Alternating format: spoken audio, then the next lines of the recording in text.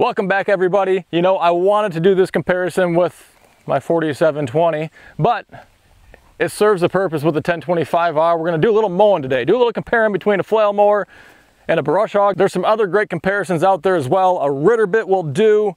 I think Tractor Mike, Messick's have all done some pretty good overviews. So I want to give you my perspective on the comparison and help you make a better, more informed decision and give you a little bit more ammunition on which way you should go. Hey, and let's have some fun. This channel is all about learning. I know a little bit, you guys know a lot, so let's help each other. Do you have a favorite between these two, a flail mower or a brush hog? Do you have an opinion, one way or another?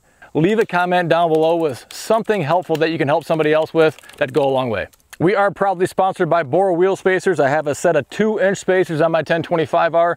If you're using a rotary mower, you're going to be going over rough, bumpy terrain. So having a little bit more stability side to side could really help you out and make you feel more stable when you have a big old hunk of steel hanging off the back. Check out the link down below. Hey, and if you enjoyed this video, you found it helpful, it would mean a lot. It'd help the video perform if you would hit that thumbs up button down below. If you want to see more tractor videos, hit that subscribe button. And if you want something for your tractor, a flail mower, a brush hog, or anything else, check out goodworkstractors.com. I want to give you a few key comparisons for me if I were considering this. So I think it's important to you.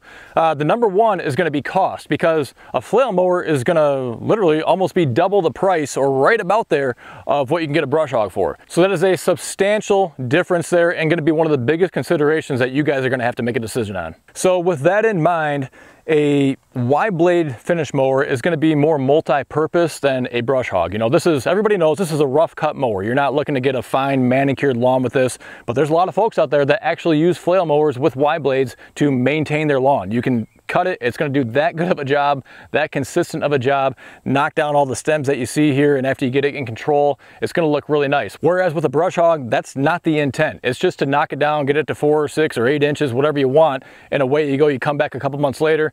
This could be used on a weekly basis. So until I actually used a flail mower, I didn't think I didn't like a brush hog, if that makes sense. However, once I started using a flail mower and had an opportunity, which last year was the first time that I was able to start using one, I really didn't want to go back to a brush hog. And really for me, that's for a couple of reasons. One is I like how compact it is, how much closer it sits to the machine versus a brush hog that is 3 or 4 foot longer, you know, all the way out to the tail end there with the trailing wheel. This just kind of sits closer, and that's going to help you feel more comfortable as an operator, because the further out the weight is, anytime there's any kind of swing or sway involved, it's going to compound it that much more, and you're going to feel that in the operator seat, kind of getting bumped around and kind of having a jarring experience. So having that weight closer makes a big difference. So along that same line, if it's going to be shorter, not sticking out as far, that means it's just more compact overall, and that's going to be beneficial in a couple different scenarios. Number one, for storage, it won't take up nearly as much space, whether you're trying to store it in your garage or a shed or under an awning, or if you're just storing it outside. And also if you're going to be trailering this, because you throw this brush hog on the back of a 1025R and you're at essentially 20 foot. So if you're saving 3 or 4 foot of space with the flail mower, you're going from a 20-foot trailer down to a 16-foot. So that could be a big consideration if you're trailer shopping. So the position of your rear attachment, think about that rotary cutter sitting all the way out here. That extra 3 or 4 foot further out is why there's a limitation on the size. It's not that the PTO can't handle a 60-inch wide rotary cutter. You see there's a 60-inch wide flail mower on here right now that I've been using all year. It has to do with where that weight is positioned, because if you have weight way out further away from the 3-point hitch, the tractor simply doesn't have the ability or the capacity to be able to lift that weight up on a 60-inch cutter. But on the 60-inch flail mower, being closer to the 3-point hitch, it's able to do that and do it well. So in this case here, you can cut 25% more, 5 foot in one pass compared to 4 foot with a brush hog. And depending on the project that you have at hand, that can make a huge time difference. So two is I love the ability to be able to offset. And we've shown that in a lot of other videos, but with a brush hog, there's no moving that thing around. It's just centered right behind your tractor, and that's what you have. With a flail mower, these funny tops that are offset, and some of the larger ones that we carry as well, you can side shift it over, have it go all the way over to the side this way, even bring it back a little bit to the other side, or keep it just centered right behind your machine. So if you're doing along fence rows or the edges of fields where you don't want your machine hitting every single branch. You might still hit some that are coming out, but you can sneak that mower over a little bit closer to the edge of the field or the fence row and clean up everything without feeling like you're right in it yourself. So let's talk about cutting ability, all right? So with a brush hog, you don't really have multiple blade or knife or cutting options, right? You just have your blades that are on here, and that's just what it is. On the flail mowers, you do have to make an additional decision because you're gonna get either Y blades or hammer blades. And you need to make that decision based on what your primary purpose or application is gonna be with the flail mower. So let's just take this property, for example. This is our new property that we have out here. The fields that are here have been unmaintained for years and years and years, and it's surprising actually that there's not even more overgrowth. We've gone through and cleaned out some huge autumn olive and other shrubs, but now we're just left with the weeds and everything that's left over. Ideally, I would have hammer blades out here for this first cut, this first application.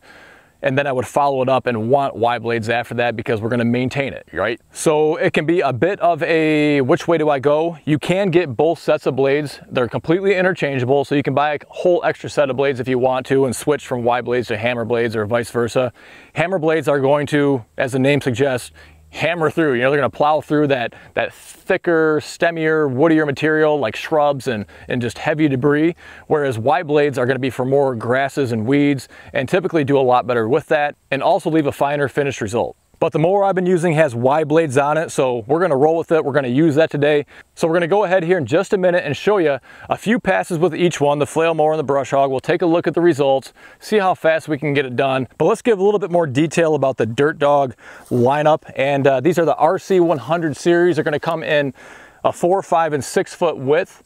You can get them, we're ordering them in a lot of John Deere green. You can get them in orange and some other colors too. So if you can plan ahead, if you want, you know, yellow or blue or red, give us a few months because lead times are long at the moment in 2021. And so you're gonna be able to get these with a shear bolt or a slip clutch. We ordered everything with a shear bolt.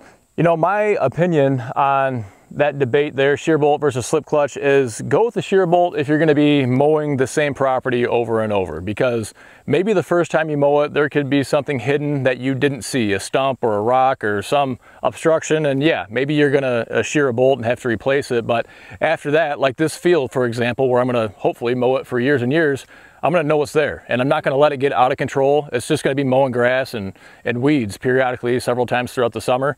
And I don't think there's a big benefit to paying extra, hundreds of dollars of extra cost just to have that slip clutch. But on the flip side of that, if you are gonna be mowing a lot of different areas or new properties, maybe you're doing it as a side gig, it could be beneficial to get that slip clutch because you're gonna come into a lot of new, unknown, uncharted territories on a more regular basis where a lot of downtime with replacing shear bolts could be a pain in the butt. When having that slip clutch on there to avoid all that hassle could save the day. Now, I've been selling MK Martin products for a long time, and they make some really good rotary cutters as well.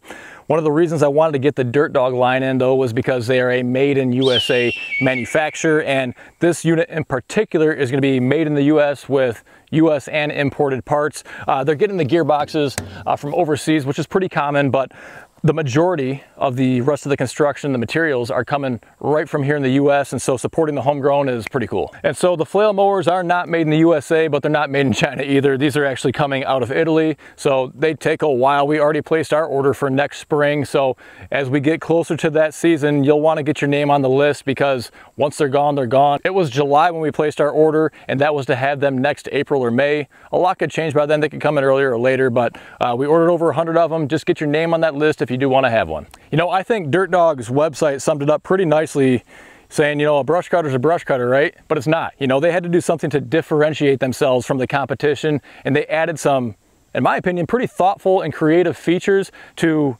take what's kind of a basic piece of equipment and put more value in it.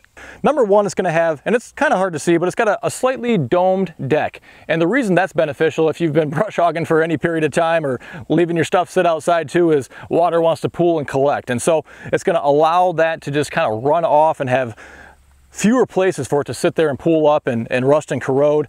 And it's also going to have along the edges, the top deck is going to just run over the edge just a little bit. Instead of having a weld seam along there, again, to let water or debris pile up, it's going to just allow it to slide off a lot more easily and keep it nice and clean on top. Another nice touch that you don't see a whole lot on more of the economy or the lower end cutters are going to be a bolted on skid runner. A lot of them are just going to have a welded on plate, and once you wear it out, you wear it out. But this one is actually going to be replaceable. So that's not something you see too often, and it's pretty nice to have that included on a cutter at this price point.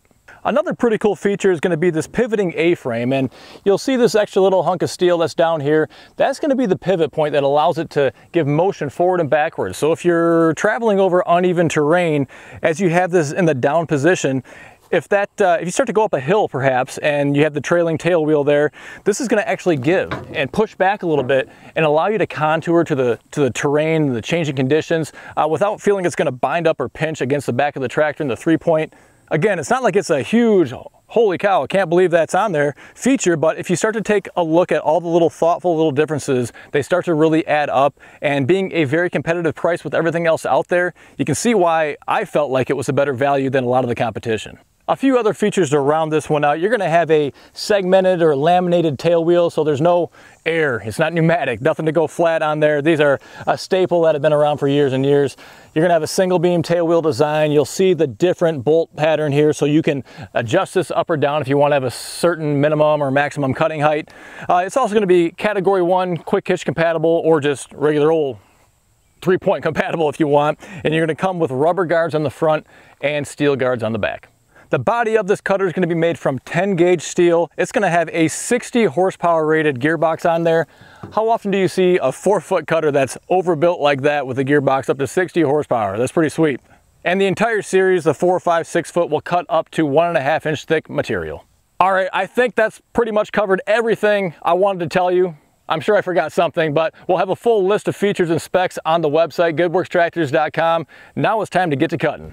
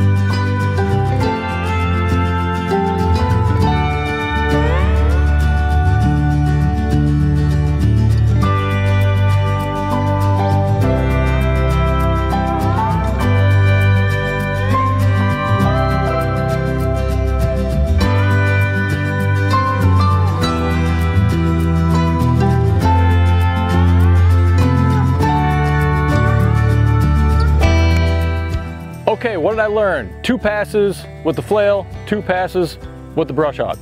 Number 1, let's talk about the time. First, there was a big time difference. 5-foot flail mower, down and back took 11.5 minutes. 4-foot brush hog, down and back took 8 minutes. Overall, you're cutting 2 foot less with the brush hog versus the flail mower.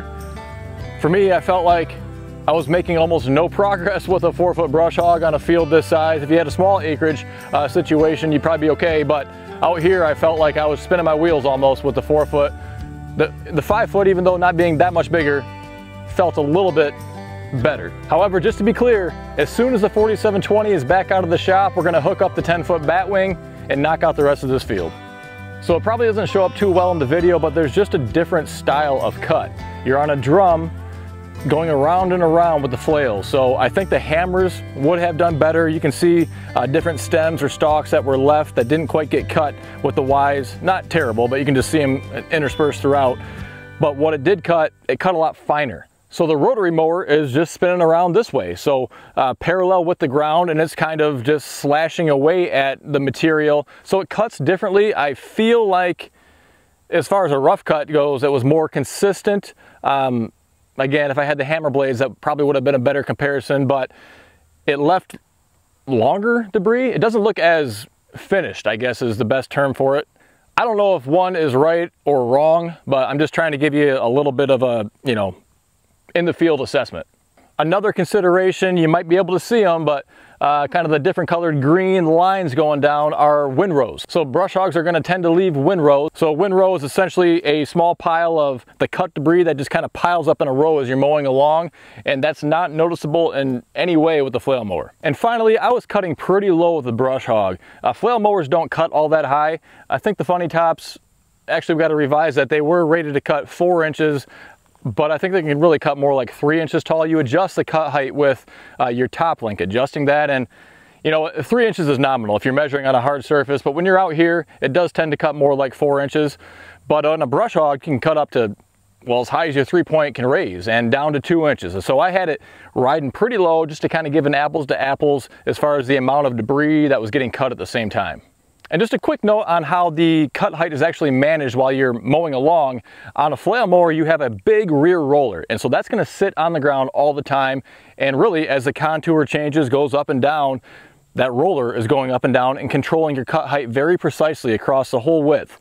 On a brush hog, you've got your rear trailing wheel and then your 3-point, and you raise and lower your 3-point hitch to go up and down and control the height to an extent, along with adjusting the position of that rear wheel. So everything in front of that rear wheel is not going to adjust instantaneously to terrain changes. And so if you have bumpiness left to right or small humps in the middle, before that rear gauge wheel can rise up to go over top of it, you could find yourself scalping the ground or just getting an uneven cut. Not that it matters a whole lot when you're doing rough cut out here in the field, but it's just a consideration to take into account. So this video wasn't really about having a winner and a loser. It was just helping you have a better visual, a better understanding of the pros and the cons, the strengths and the weaknesses of a flail mower and a rotary cutter or a slasher, brush hog, bush hog, shredder, whatever you want to call it in your neck of the woods. Well, if you found this video to be enjoyable or helpful, I'd love to get a thumbs up from you. If you learned something or you have something to add, maybe you've used both or one or the other, you have your own addition to make to the video, leave a comment down below. Hit that subscribe button to see more videos, and if you want something for your tractor, check out goodworkstractors.com. Hey, well, thanks again for stopping by, and until next time, stay safe. We'll see you soon.